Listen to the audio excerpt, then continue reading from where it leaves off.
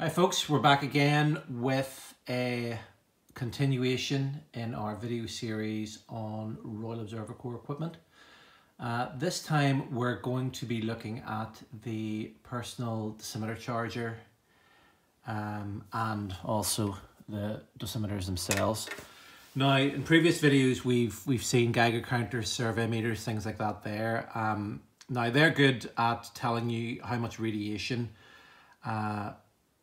is in the air, but it doesn't tell you how much, unless you do, you start working things out, it doesn't tell you how much radiation you've been exposed to.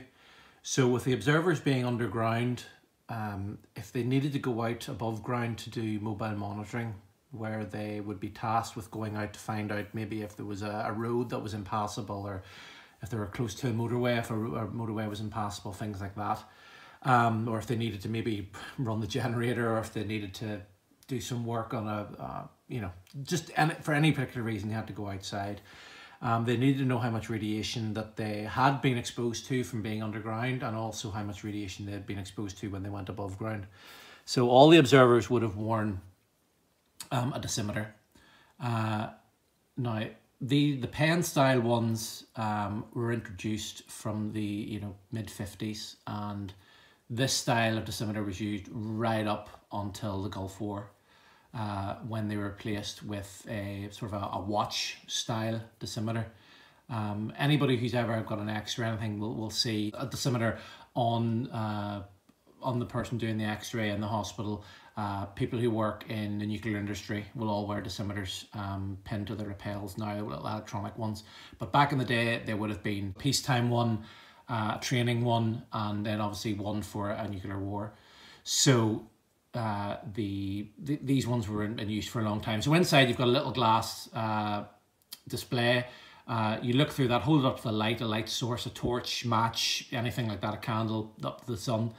You would get, look inside, there'll be a little display, and you would there'd be a little, basically a fibre that was electrically charged inside, and basically the neutrons, the gamma rays or whatever, hitting the static charge would degrade the static charge, and it would basically give you a reading of what it was. So every 24 hours or so you would have to zero it, and that's where then the dosimeter charger came in.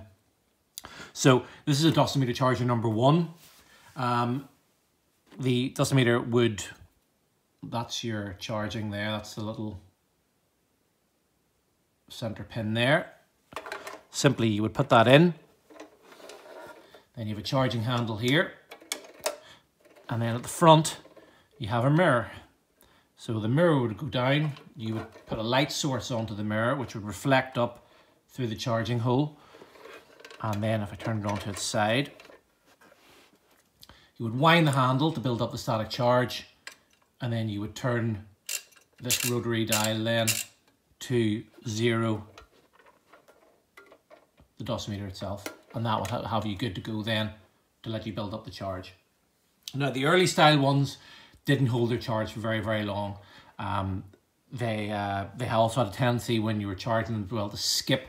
So as soon as you stopped charging, you would get the dosimeter to zero, you would stop charging, and you would get a little jump, and the actual charge would jump up again, so you had to do the process again. So they tried with the later style ones to eliminate that skip, so as they got more and more advanced, it became a lot easier to charge them. So there's no batteries involved in this, so all via this hand crank dyno, and you build up the static energy, and then you release it into the dosimeter itself. So as obviously the Royal Observer Corps were outside, things like this weren't very, very good. They were completely open to the elements. Moisture was being built up, things like that there. So they decided then to introduce the number 2. So you can see the difference. Again, we still have a charging handle, but they've added a weather cover. So this unit was around for a couple of years. As you can see, introduced in 1957. This one was introduced in 1954. So a couple of changes were made. You can see here now, instead of the rotary knob, we literally have a charge and discharge button, making it a lot easier to charge the dosimeter. The skip that was in, where you used to get a little jump when you were charging it, that had pretty much been eliminated with this model. And then they decided to introduce another model. So again, introduced a year later in 1958. We have the charging unit dosimeter number 2, Mark II. So this is the Mark I, this is the Mark II, and it has a completely sealed weather cover, rubber weather cover that goes in. So they found that even though they had put a cover on it, moisture was still getting inside and ruining them. So they introduced this model that has the rubber weatherproof seal on the top, so that the unit itself, okay, you'd get a little bit of surface rust maybe if you left it outside. Back in the day when obviously the Royal Observer Corps were still above ground, at least the unit itself inside would stay reasonably dry. Not content with that, obviously you can see here the writing here, the Mark II, number 2 Mark II. For some reason, here's a number 2 Mark II, but you can see there it says Mark II, the number 2, whilst on this one it says number 2 Mark II with numerals for number 2. So they're exactly the same unit. This one was released in 1958 and this one was released in 1960.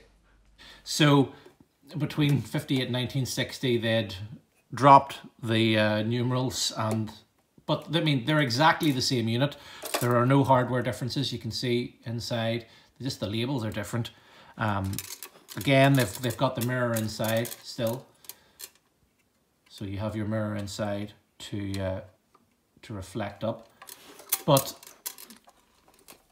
you know, mechanically, these all work in exactly the same way. There's no difference mechanically in how these all work.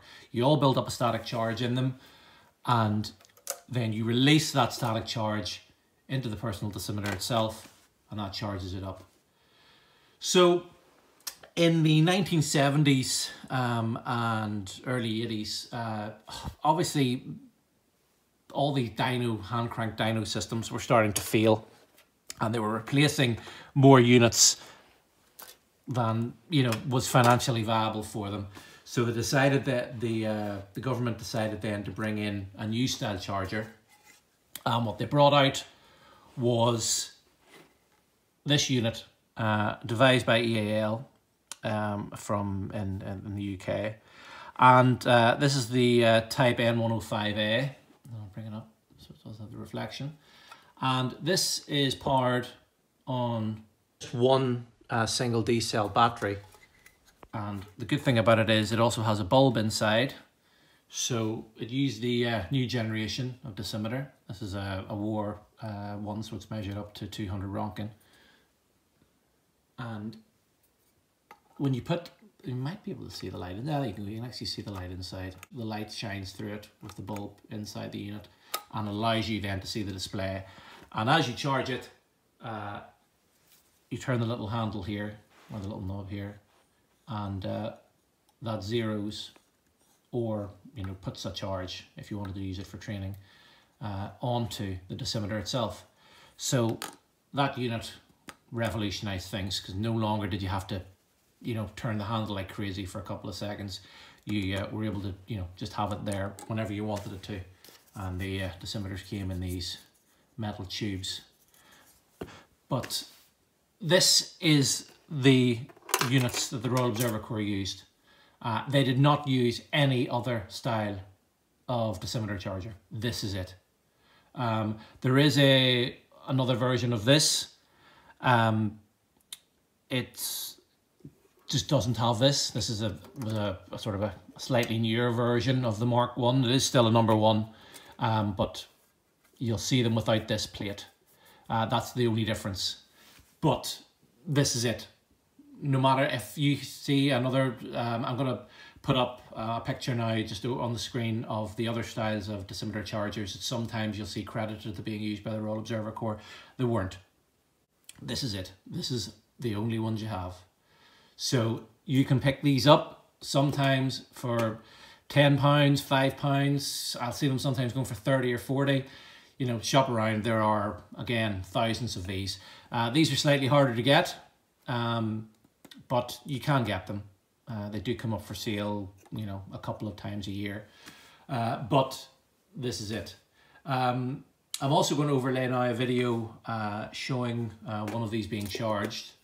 It works the same way in all the units, the way they're being charged, but when you see the video of the charge, it's being charged with this unit here, with the number 2 Mark II. It's a very, very straightforward process once you get the hang of it and get everything at right orientation, and especially if it's one that's charged regularly, it'll charge a lot easier. This one hadn't been charged in maybe 30-40 years, and it took quite a while to actually build the static charge up in it again, but now it seems to hold charge quite well. But yeah, this is all the units, and again, any questions, feel free to ask away, and I'll do my best to answer them for you. I'll have to have a little think about what to do a video on next. I'm in two minds. There's a couple of different bits of equipment I'm going to do it on, but I'll decide in the next week. But it'll either be on the fallout warning maroons, which are sort of flares. I'll either do a video on that, or I will do a more in-depth video on the all the post-communications equipment, like the radio and the teletalk and things like that there. So again, thanks for watching, and join me again next time. Cheers, bye-bye.